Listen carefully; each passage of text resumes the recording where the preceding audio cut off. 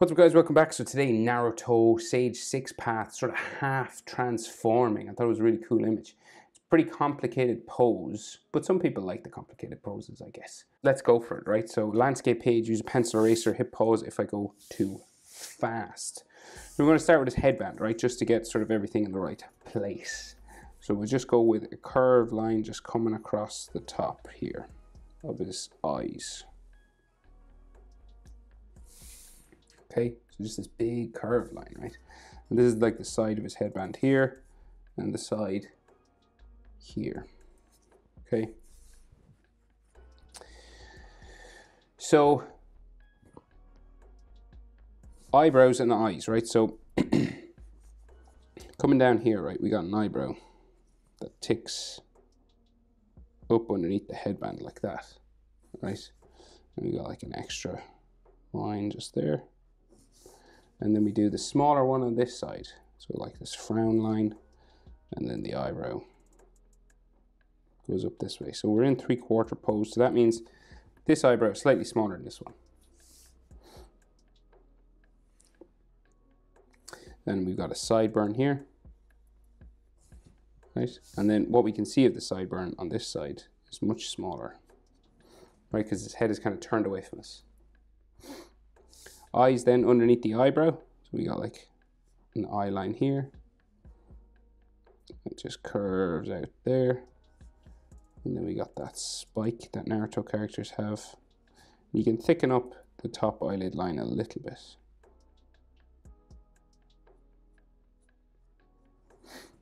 Like so.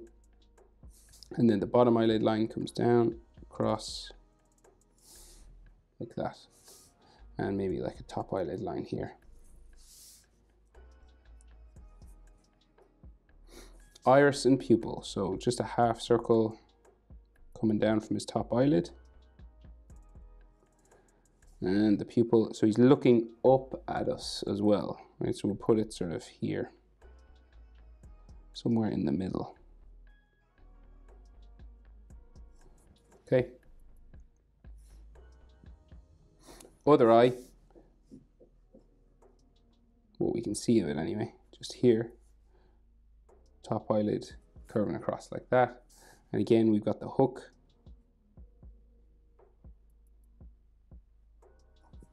Like so.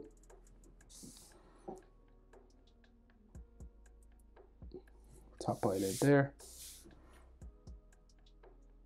So you notice now this eye is a little bit smaller than this one. That's because we're in 3/4 pose. So this eye is about 3/4 the size of this one, right? But you're about eye distance over. So the width between the eyes. So like here to here, about the same as there to there. So like in between the two eyes, tear ducts. But this eye is just a little bit smaller. And then iris again. And pupil.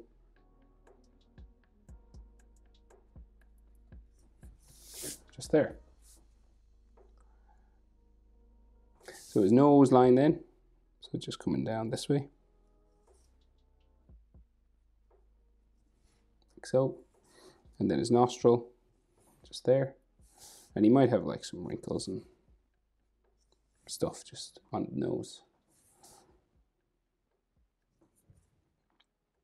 Then his mouth, so flat, sort of downturned, serious kind of mouth. And then bottom lip.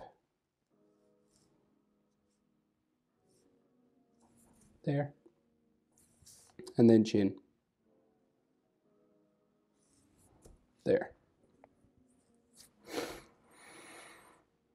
So we're in 3/4, so this side is different to this side, right? So say we can see just a curved line for like his jaw there, and then it kind of goes up the side of his face, right? But on this side you can see a cheek, right? So it goes, curves out around for his cheek up to there. Kind of like so.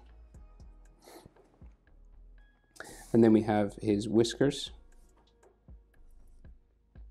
His marks on his face. Like that. And then what we can see of his ears. So little skinny ear on this side. Can't really see much of it.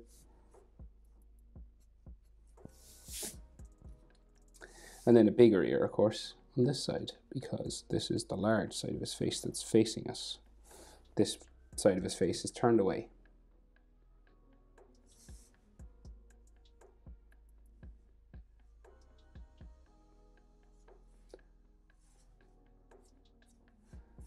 Ear lines inside. So he's real hunched over, right?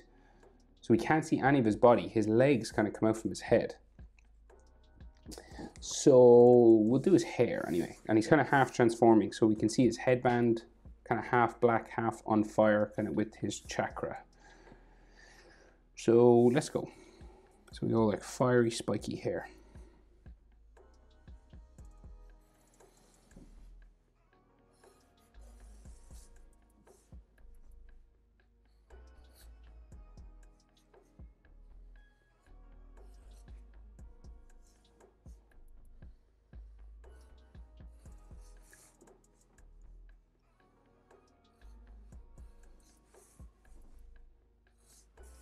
Right, coming all the way around these sort of hair spikes. Another one here. Hair spike here. And this kind of comes across his face, right? So it's kind of like this chakra fire coming across. You can do this anyway. I'm just sort of sketching it in, kind of like that, right? And then the headband is in underneath. So you can see like the side. And it comes across the silver part.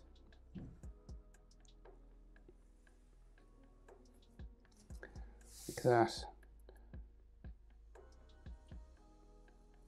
There. Down. Studs, you know, metal bolts that are holding it on. And then we can see the spiral for the leaf. All right, so start with a spiral there, and then you got a tail. And then a sort of a arrow pointing that way.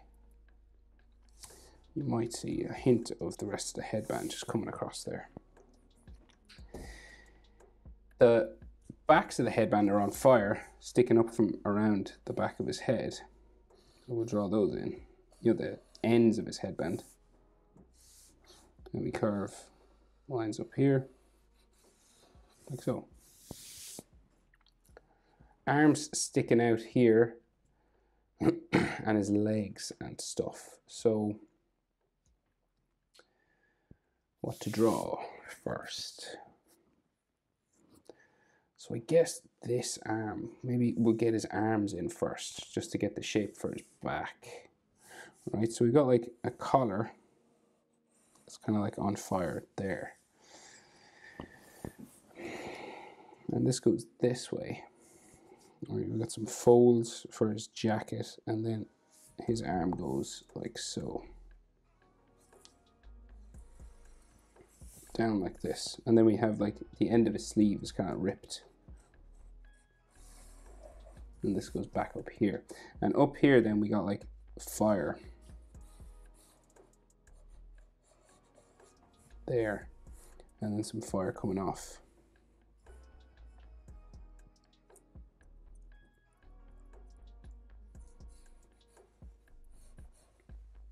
I'm calling it fire, but you know. And then his shoulder comes back here, goes behind his head, back that way. And then we got like more sort of chakra flame just around behind his back.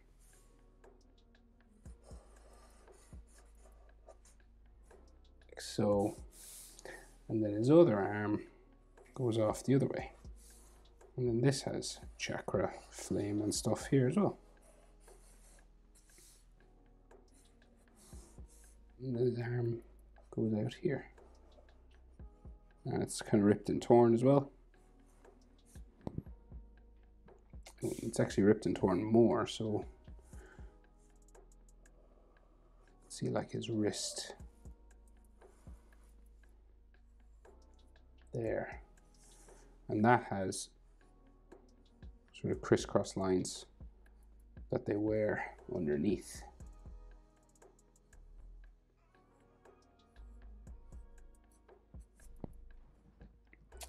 Right, so that's the position of his arms.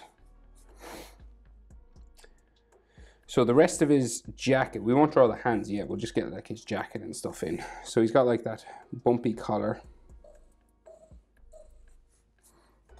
Right, that sort of comes down here. You know, that he wears on the other side.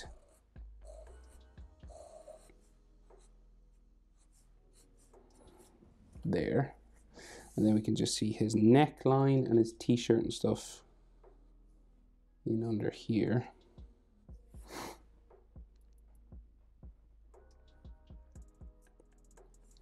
With some more collar. This side, it's not quite changed yet. It's about to, it's black. And then we got some more chakra flame in under here.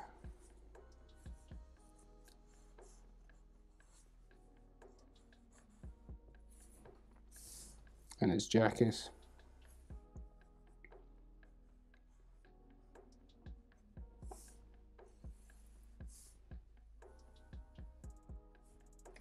Like that. And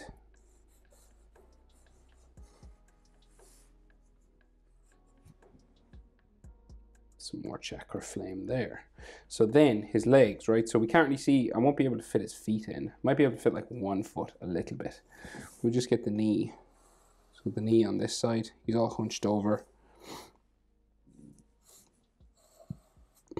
All right, and then the thigh is hamstring and then calf. So all these fold lines for clothing. Okay. And his foot just kind of goes down here.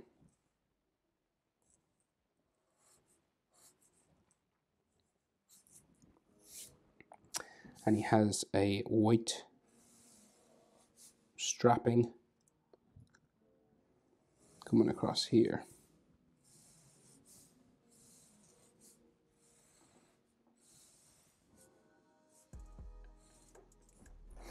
Right, and then the other leg comes off this side. So it starts here.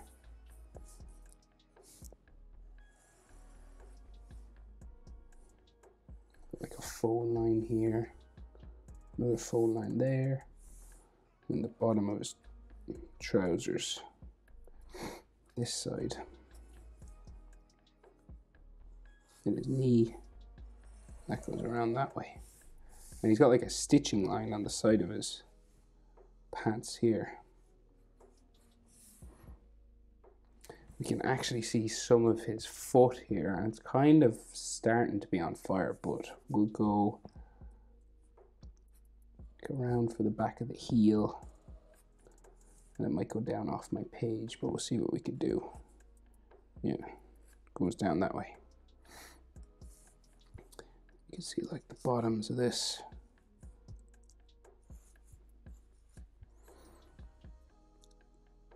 And then his foot. His foot is actually on fire with chakra.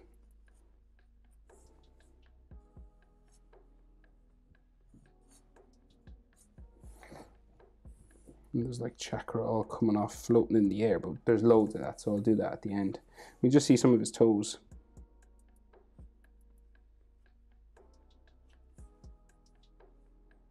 Three, four. Always have to make sure you're counting correctly when you're doing the toes.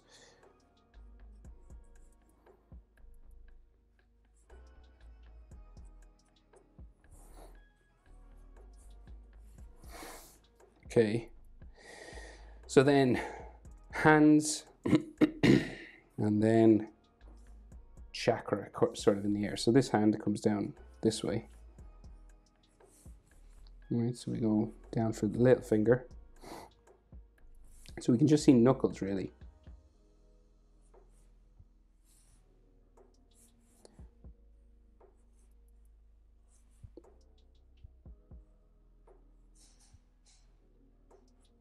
Your fingers normally have 3 segments. So 1, 2, 3. And a fingernail here. And his hand kind of goes around to his thumb then.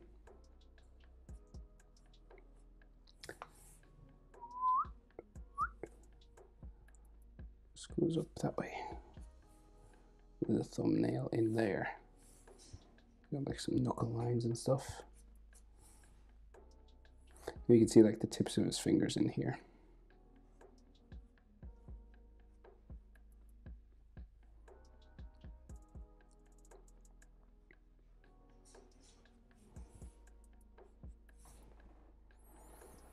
There's like some dirt and scratches and stuff. Okay, that's one hand. Then we do the other one, sticking up over here. Hands are always tricky, so do pause this as I go. So, wrist sticks out here. Wrist goes out that way. Thumb comes out from the bottom of the wrist, curves out to a knuckle, curves out to the tip of the thumb. And then we go around, like so. Another wrinkle there. And then this goes around to the index finger. One. Like that. And this curves around, goes up. One knuckle, second knuckle, and down to the third. And you can see a little bit of his fingernail there. And some fingers underneath. And then the tops of these. One knuckle, two knuckle, third. One knuckle, second knuckle, back, and then just his little finger goes all the way back here.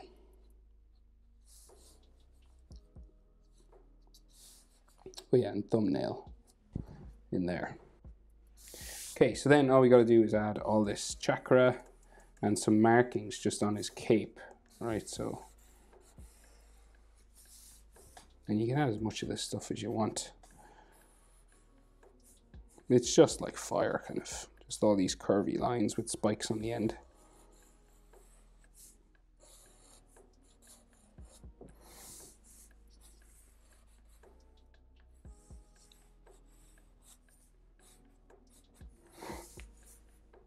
Oh yeah, and the floating orbs, I nearly forgot them. So we'll just add this chakra first. Right, and then yeah, floating orbs. So like just circles. You can use a compass or a stencil if you want. It's a bit more of his jacket back here. So there's an orb there.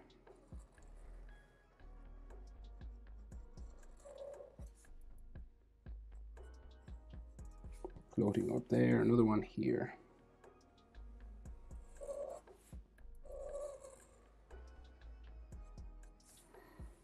And then he's got those markings on his shoulder, right? So we've got like an ellipse, another one around it.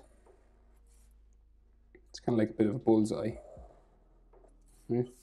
And then it goes behind here, and it's got this square end. Like that, and they're all black inside.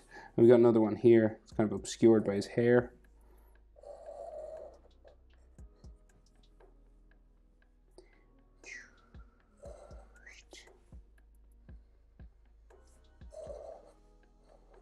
Like that. And then like as much chakra and stuff, energy as you want to put in. I'm going to put a little more chakra coming off his knee there. But I think that'll do, guys. That's how to draw Naruto Sage 6 Path Transformation. Thanks for watching. See you in the next one. Bye.